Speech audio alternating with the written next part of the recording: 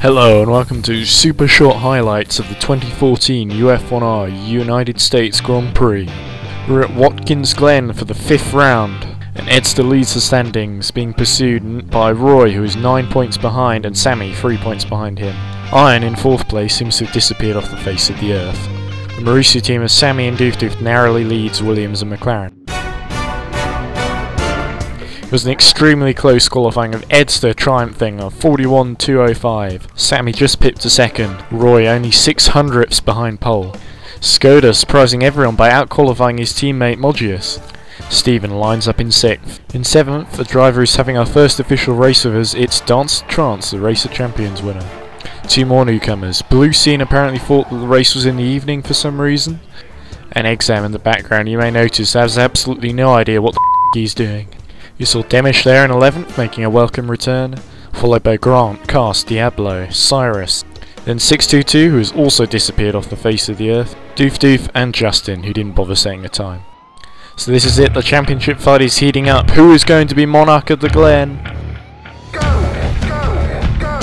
And Sammy reacts very slowly to the lights, but Roy gets a blinding start.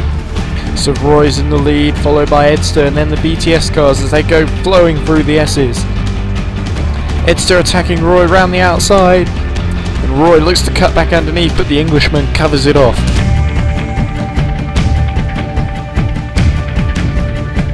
Oh, up and over, Nitrous is out. Roy looks like he's shaping up to make a move on Edster through the S's. He's going through, and Roy retakes the lead. Edster not going to give up, he picks his moment, and just a lap later now it's Edster back in the lead. Roy pulls alongside as they go into turn 1. Oh, great move. Oh, mistake by Roy. Edster goes straight back through. Sammy eyeing up the gearbox and making a challenge for 2nd place. He takes it.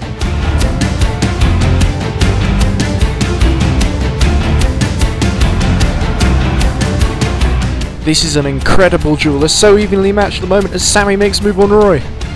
And Ed runs wide. Sammy is going to take the lead. And Edster desperately trying to fight back. He's got a good run going into turn 1. Oh, too wide. Edster still running in 2nd place, but not for much longer. And it just goes from bad to worse for him. All chances of victory lost. And Xzam's out of fuel. Oh, bad mistake from Demish at the chicane.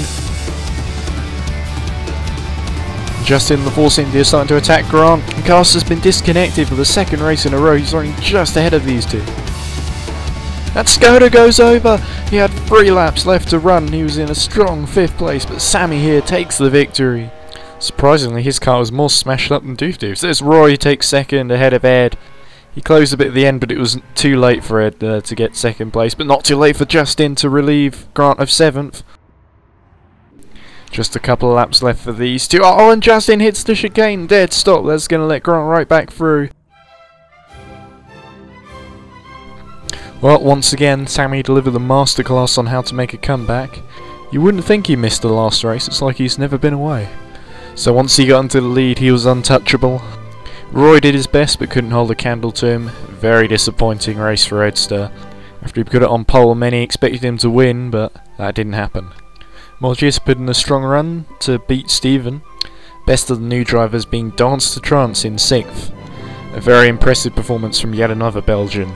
Grant very lucky that Justin made that mistake at the end. Then Cyrus, Doof, and the non-finishers. Got to feel for Skoda, who's just 3 laps away from that great result.